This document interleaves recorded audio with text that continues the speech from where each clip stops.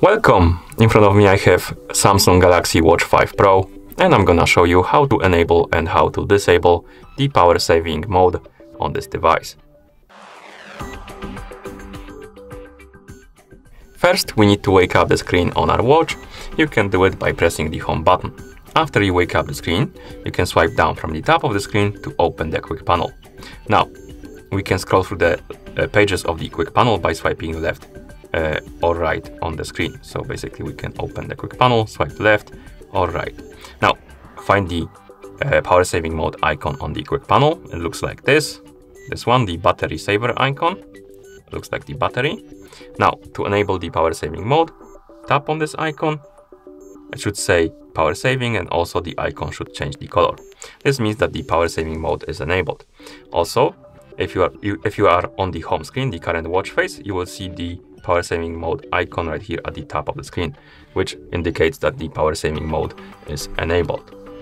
And to disable the power saving mode, simply open the quick panel, find the power saving mode icon, tap on it to disable it, like this. You can also enable and disable the power saving mode via the settings.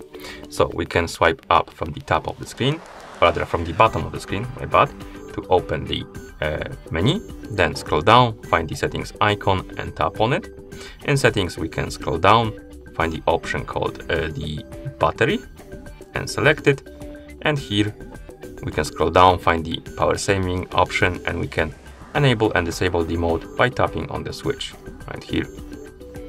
You can also enable the mode which is called watch only. If you enable this mode, you will only have access to the watch face, so you will only see the hour or the time, and everything else will be disabled, but this will save a lot of more power in the process basically. So if you tap on watch only, it should give you estimated battery life. For some reason it doesn't say, but maybe we need to wait or try to use your watch more to get the estimates. But anyway, you can scroll down, tap on turn on, and once you turn on the watch face only mode, the watch will look like this. You will only have the clock on the screen. Everything will be disabled. You won't be able to open quick panel and stuff like that.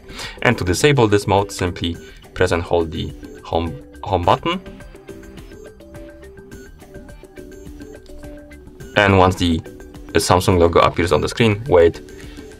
You can release the button and wait until the watch is done booting into normal mode or normal system, basically. Okay, as you can see, we are back in normal mode. And that's how you enable or how you disable the power saving mode on this device.